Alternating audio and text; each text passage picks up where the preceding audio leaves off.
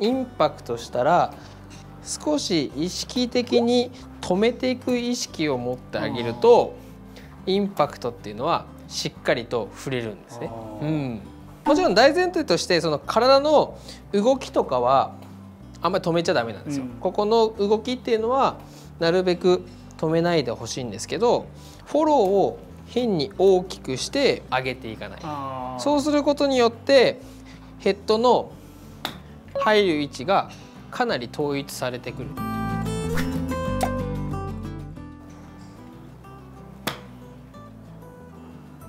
最近アプローチ結構うまくいっていて、やっぱり手元、このアプローチの手元をこう離さない、このフォローで離さないアプローチをするようになったら、結構アプローチが得意になったというか、あまりミスが少なくなったんですけど、もっとワンピンまで寄せたいなっていうところがあるんですよ。なるほど。寄ったり寄らなかったり、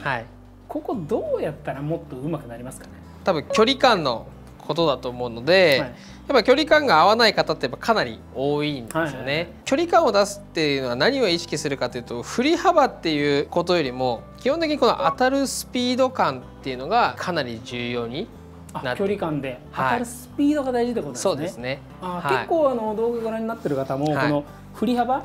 4時8時とか、そうですね、3時9時とかでやってらっしゃる方いると思うんですけど、それってなかなか難しいですか？基本としてはその導入としてはすごく簡単なんですけど、その距離感でワンピン以内に寄せるっていうのは上の段階の話になってくるので、ちょっとワンランク上って話とかですね。100切って90切りたいなっていう方ぐらいはかなり参考になるんじゃないかなと。じゃあ90切りのためのちょっとアプローチみたいな感じですね。まず大事なのっていうのはこのインパクトがしっかりできるかどうかっていうところが大前提ですね。どういうイメージかっていうと、分かりやすいのはなんかここに重いものがあったとして、それを叩いた時って結構パンってこうやって叩くように打っていくと思うんですね。でこの感覚がものすごく大事になってきて、よくそのフォロー出しましょうねとかっていう、なんかねフォローをこう、フォローを出そうとすると、これパターとかもそうなんですけど、結構インパクト緩む方多いんですね。フォローを出そうとすればするほどインパクトが緩むと。そうなんですよ。こっち側に意識、そう、意識がもうフォローの方に行き過ぎてしまって、じゃあ2球打ちますね。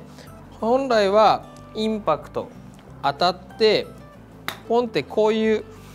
インパクトしてほしいんですけど、フォローに意識が大きすぎると、ちょっと大げさにね今やりましたけど、結構でもこういう方多いんですよ。なのでなるべくインパクトしたらもうこれ以上手が前に出ないように少し意識的に止めていく意識を持ってあげると、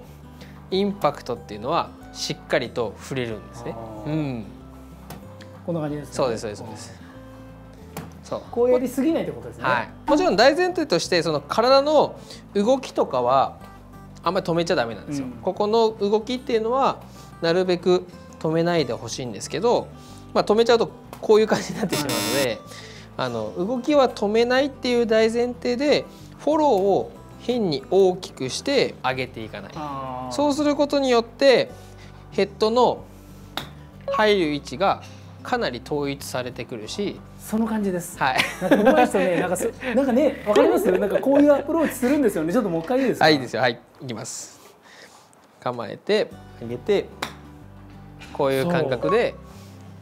距離感を。確かにそんなにフォローは出てないですね。そうですね。じゃあこれが例えばちょっと球上げていくんですけど、振り幅とかが大きくなればもちろんフォロー出てくるし、もっとちっちゃくなったら多分もっとフォロー出ないんですよ。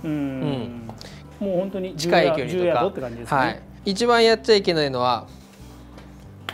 でこうやって一緒にこう出ていくと、それはダメってことですね。特に近い距離だったらなんとかなるんですけど、20、30とか下手したら50ヤードとかがものすごく難しくなってくるんじゃないかなっていう。ここの強さでちょっとコントロールしていった方がいいということですね。そうです。すごいいい音ですね。こういう感じですね。この音も大事ですよね。音大事です。ちょっと聞こえてるかどうか、聞こえてると嬉しいですけど。ちょっとダメっちゃいましたけど。こんな感じであまりフォロー取りすぎないということですね。ナイス。こうやってくると、こう距離感が身についてくる。そうですね。もちろんその練習で、自分のこの振り幅とかスピードでどのぐらい飛ぶのかなっていうのはやっぱ練習場で距離感を合わせてもらうんですけど、その時に変にフォローにっていう意識よりはどのぐらいの強さでここ当たってるのかなっていう意識を持ってあげると、ここの縦の距離がものすごくコントロールしやすいんじゃないかなって、思います。そうやってくると90切りが見えてくるってことです。そうですね。下手したら70台が出るかもしれない。ぜひ皆さん試してみてください。ありがとうございます。どうもゴルファボの今川です。今日も動画最後までご覧いただきありがとうございます。今ゴルファボの LINE 登録者さん限定で飛距離アップに欠かせない14のチェックリストが入った電子テキストをプレゼントしております。 LINE に登録するだけで、すぐご覧いただける、明日からでも、今からでも練習ですぐ使える飛距離アップの14のチェックリストが入ってますので、ぜひダウンロードしていただいてご覧いただければと思います。